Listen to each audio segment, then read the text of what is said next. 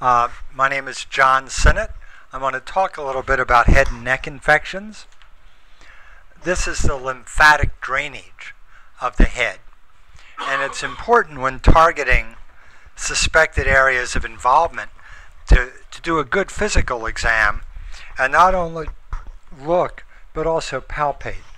We often palpate under the angle of the jaw, but often the posterior chain is involved, say, with rubella. So make sure to examine the patient closely. Preauricular node here, often seen with sarcoid and adenovirus. So, a careful examination of the head and neck pays off. This is our first patient, 17-year-old daughter of a physician.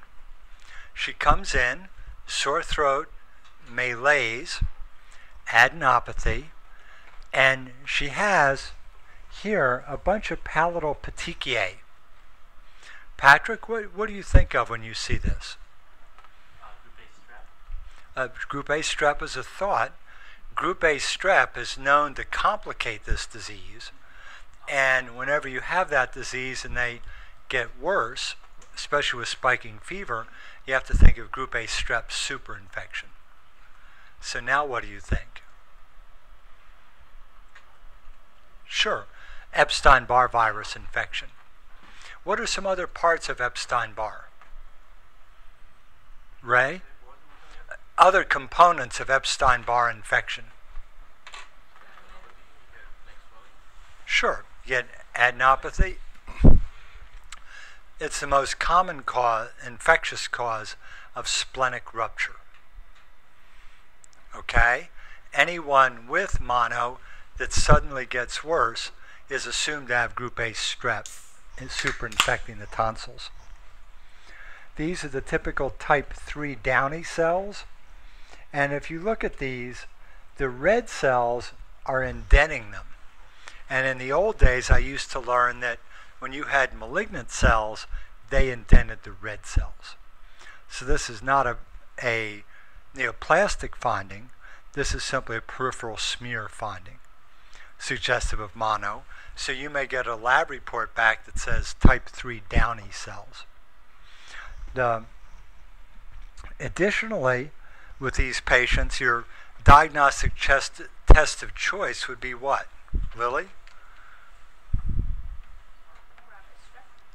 Okay, for strep, a rapid strep screen is great. How about for EBV? A monospot? It's accurate and sensitive. I want you to move to the molecular age. You could do a PCR, and you can also do what else? IgM. So an EBV IgM, but you're pretty much going to know what this is anyway. If you look at the literature will tell you that steroids don't make any difference and that antivirals don't make any difference.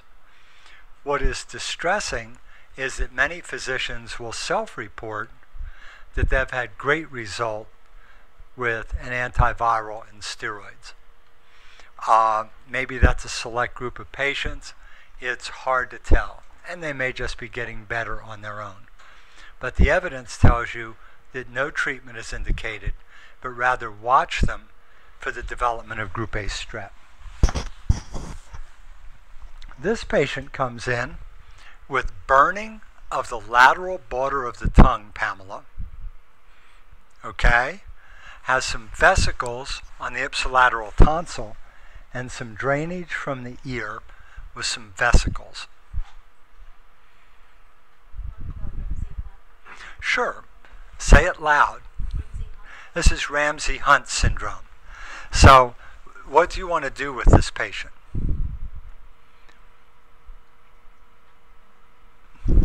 Most data would suggest that antivirals and steroids are helpful. A special nerve is involved. I find it best not to go down with the ship alone, to call ENT for follow-up. Occasionally there are patients that develop unilateral deafness.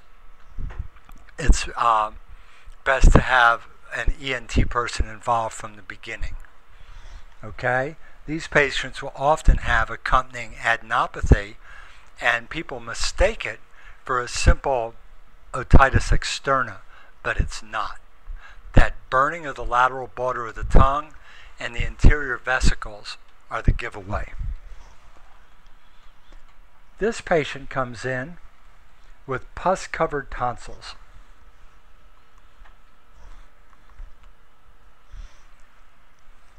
They have fever of 102. Fung, what do you want to do with this patient? Pulse of 120, a rapid strep screen. Positive.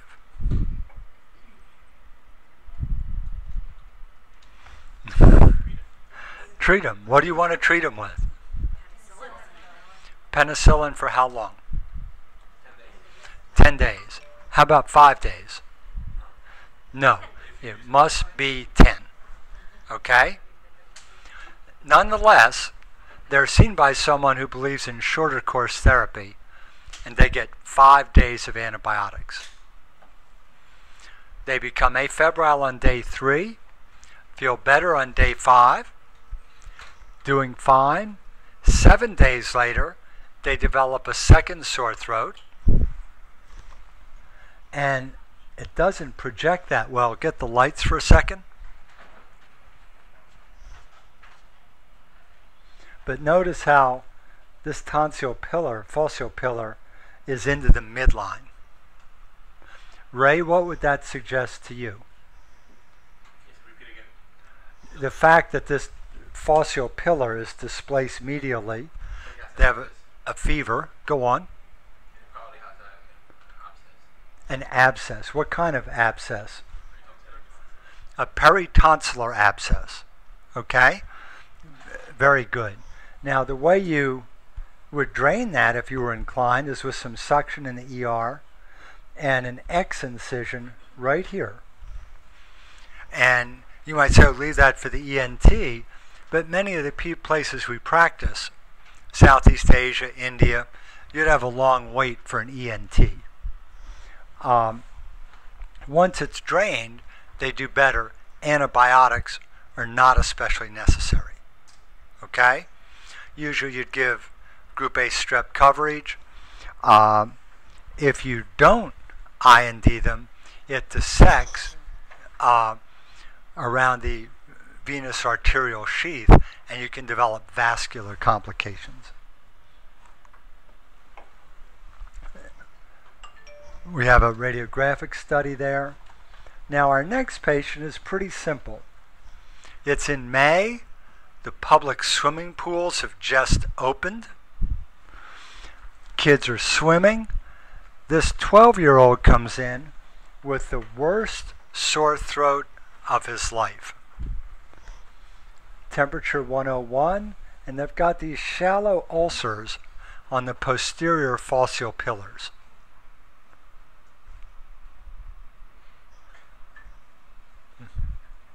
What might this be? I know, Nancy, you're thinking of herp angina, right? Coxsackie. Okay? And recall, angina is not pain, it's a smothering sensation. So it's herpes-like with smothering. The management of this Coxsackie virus is a thorough exam to make sure they don't have carditis. They can also have accompanying costochondritis, which is called the devil's grip or pleurodynia. And they'll be tender right over a costal cartilage. You can actually culture the virus in newborn suckling mice from that cartilage. The virus replicates a couple places. Make sure they don't have a complication that could lead to an arrhythmia. The management of this is dilute hydrogen peroxide, gargle with it, and it takes about a week to get better. But it is it's thought to be the most painful sore throat, and that such large issues are denuded. This can also mimic a GI disease. Which GI disease would it mimic? Crohn's disease. Very good. You can actually have tonsillar involvement with Crohn's. Why swimming pools? It's spread fecal orally. In Florida, the swimming pools, because they're so warm, bleed off Clorox, the chlorine, and the virus is not killed effectively. But swimming pools are found to be a vector in most areas. Now here we have a man from out in the west who was skinning a rabbit. Came in, they saw a family practitioner in Texas on their way to Florida, and the family practitioner gave them sodium sulamide eye drops. They now have, I think you would call this pink eye to say the least, and an anterior node.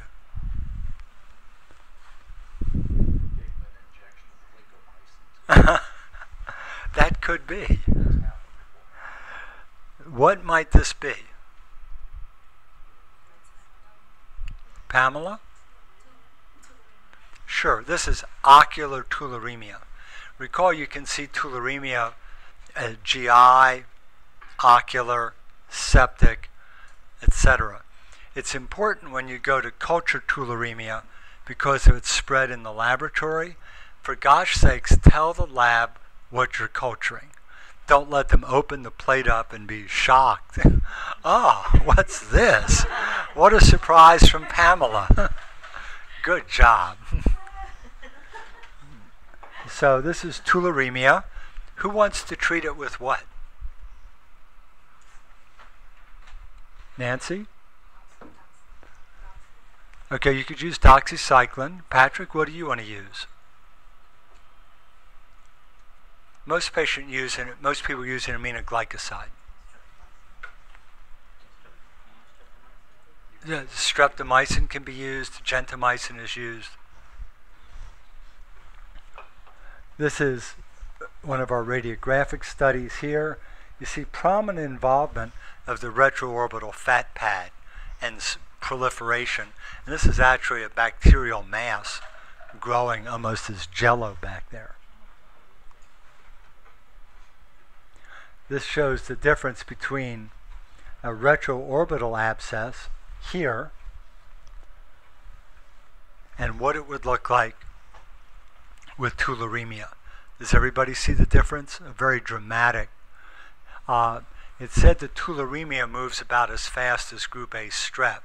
So the eye is sore Monday, and Tuesday and Wednesday you're deteriorating rapidly.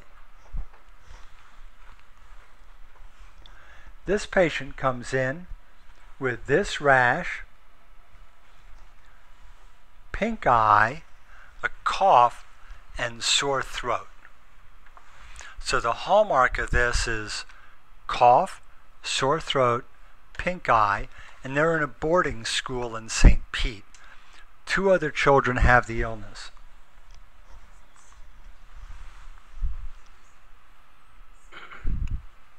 Ray?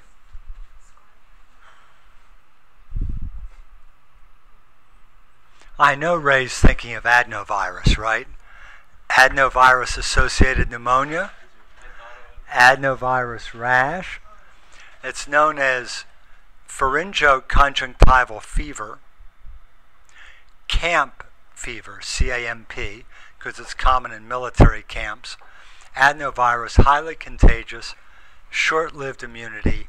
You can get it again, but outbreaks in military barracks are well described in boarding schools. There is no treatment. Send them home, rest, and they should be away from other people. This patient comes in, and I apologize for the poor quality of the film, but this is the adenovirus sore throat. It looks just like group A strep. There's a lot of pus in the tonsil, discomfort, adenopathy, of course. It's an adenovirus. This is the sort of evanescent pneumonia. It doesn't have the best nodular quality, But if you look, you can sort of get an idea of some nodules in there. They'll be better in a day or two, and you want to treat them with cough suppressant. And recall, for a cough suppressant to work, it has to have an opiate in it. If you just give Robitussin, they'll get stoned, but they won't quit coughing. Got that? Always an opiate for cough. Do you believe me, Ray? Great. How enthusiastic. Thank you. Okay. Now, Ray, who should I call on with this patient? Who should I call on with this patient? Not you. Pick somebody else. Pick anybody.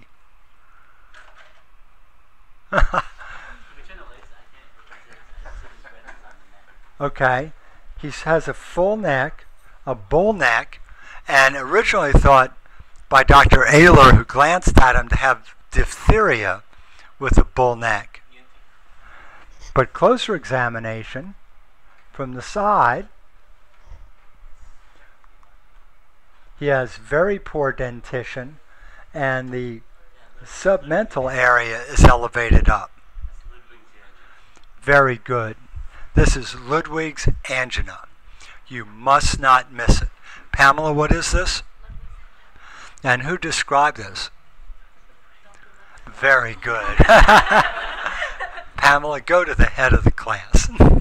So Ludwig described it, and he described that the back 3 lower molars get abscessed, and it ruptures below the mylohyoid membrane, and it pushes the airway back and up, and it dissects into the mediastinum. Everybody got that? When it dissects into the mediastinum, the patient becomes septic, and they develop a 3-component friction rub. Right? Now, what is that? Well, you're going to hear lubbed up of a heart, okay? And then you'll hear a third sound, which is their respiratory rate making a fine grinding noise against the pericardium, okay? So when they exhale, the pericardium folds around the heart, and you hear a little bit of a scratchy noise. That's the 3-component friction rub, okay? This is a side view of his neck. And what antibiotics should be on, and what's the management here? Nancy? Sure. Ampicillin, sulbactam, great choice. Anything else? Do you want surgery or hyperbaric? Intubation. Very good. Protect the airway. Then they need surgical intervention to drain it. A lot of them are able to be drained supraclavicularly above the airway. Occasionally you actually have to go into the chest, but that's to be avoided if you can. And what bacteria is this? It's usually Fusobacterium. The virulence factor for Fusobacterium, of all things, it turns out to be a procoagulant. So it causes blood clots, which then frees up iron for the bacteria to use as an electron receptor and grow more readily. This is from that abscess, and it's just what you'd expect from a tooth abscess. Gram-positive cocci, gram-positive rods, gram-negative, and anaerobes. This is a normal tympanic membrane. This is the tympanic membrane of a 22-year-old. What's unusual about that? The age, you're right. 22-year-olds don't get otitis media because they have big eustachian tubes. It's sort of uncommon. So you want to see what's going on there, okay?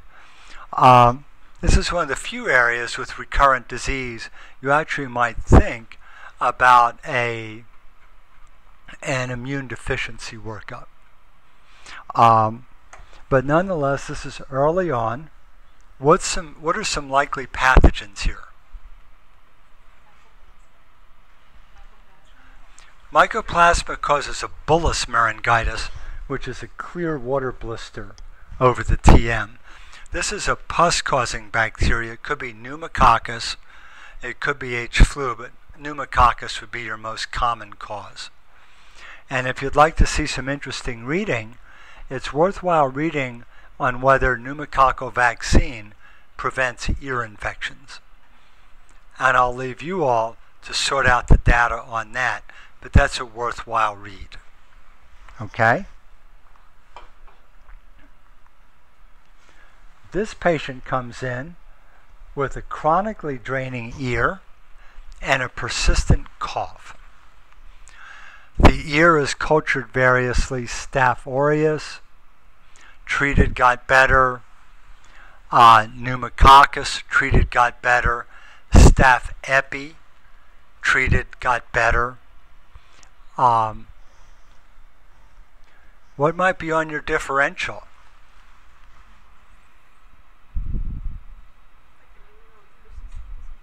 Could be an immunodeficiency, but it's one ear over 4 months and they have an associated cough.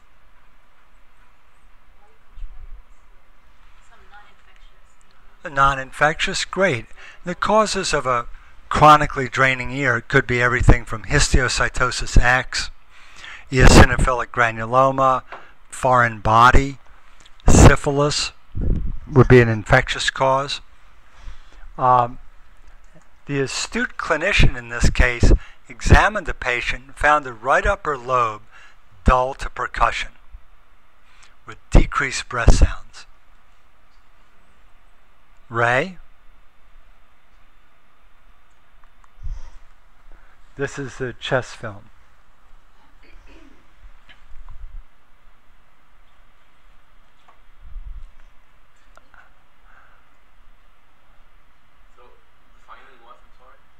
Okay, dull to percussion, decreased breath sounds, cough, chronic draining ear. The patient has tuberculosis, and they have tuberculous otitis with a chronic draining ear. Okay? So always remember, no matter what the patient has, you have to do a full exam. And that would never have been tipped off if the person hadn't found a dull area to percussion. This patient comes in with a nodular warm red area after 2 episodes of otitis media, neither of which were treated because, quote, we wanted to see what would happen.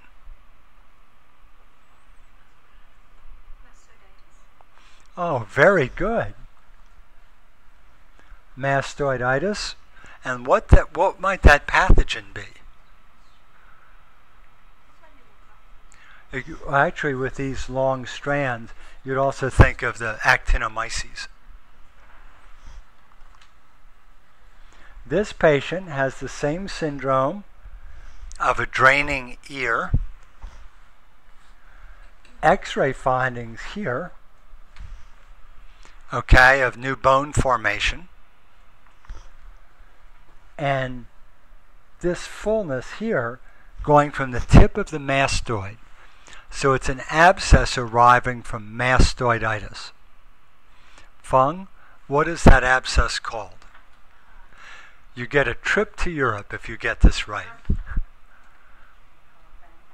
No.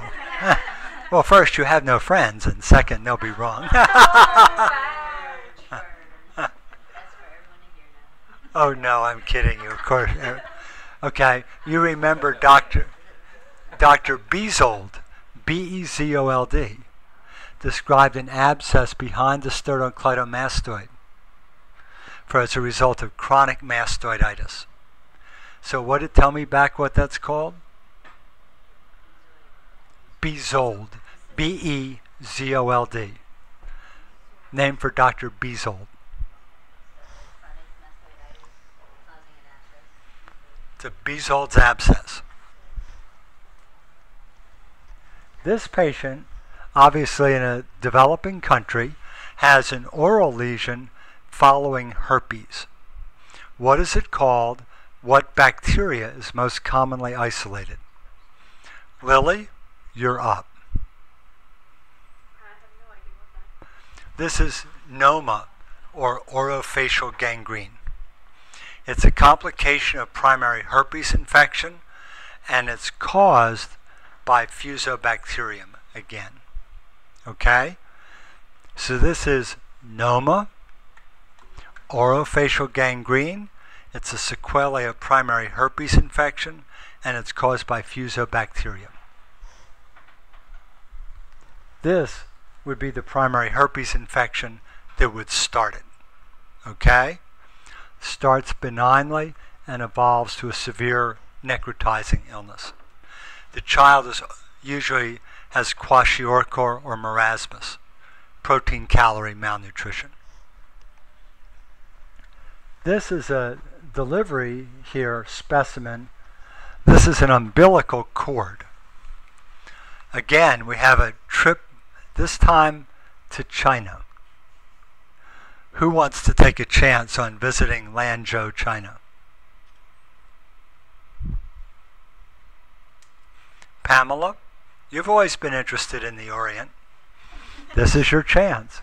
Richard's agreed to upgrade it with miles to business class if you get the award. You don't want to go first class. Okay, just take the bus. So, this is necrotizing funicitis. It's a cause of fetal death, and it's syphilitic involvement of the umbilical cord. So when you hear of a child dying in utero of syphilis, they're dying of funicitis. These can be written off as stillbirth if the placenta and the umbilical cord are not delivered to the pathologist. And they will section the umbilical cord, and they will find this. So Lily, what is this called again? Necrotizing funicitis. You can also have a funicitis that's just purely inflammatory, etc. This patient came in. They have a temp of 102. They have, and it's not, we need to check on this, but this is a very red area with sharp borders and a peau d'orange appearance. You get a ticket to Subway if you get this one right. No. The Subway on Dale Mabry. So what might this be? This is erysipelas. A sharp border, peau d'orange, always group A strep. Okay? And what antibiotics do you get for group A strep? And they're diabetic. What should you do with them? Put them in the hospital. They're not going, even after you kill the bacteria with 1 dose of penicillin, you're going to have a tremendous amount of skin necrosis. Okay? This patient has a third nerve palsy after sinusitis. Just seeing what it looks like. It was acute sinusitis. This is another diabetic patient who came in for a biopsy of a sun-induced precancerous lesion. His glucoses were running about 300, that had type 1 diabetes for 40 years. He calls back in 3 days later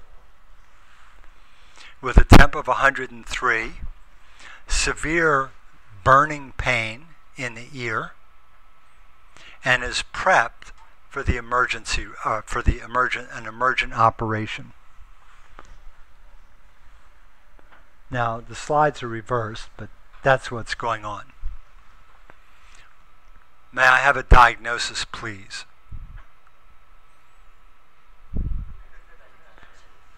It could be necrotizing fasciitis. This is malignant otitis externa. It's a Pseudomonas infection of cartilage in the ear.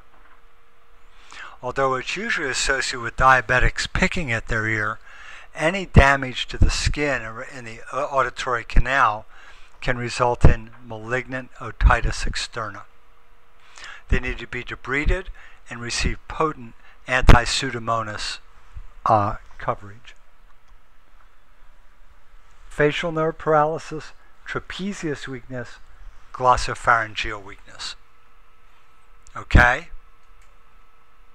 That entire neurovascular bundle's involved. Thank you very much. I hope you found that review of head and neck infections useful.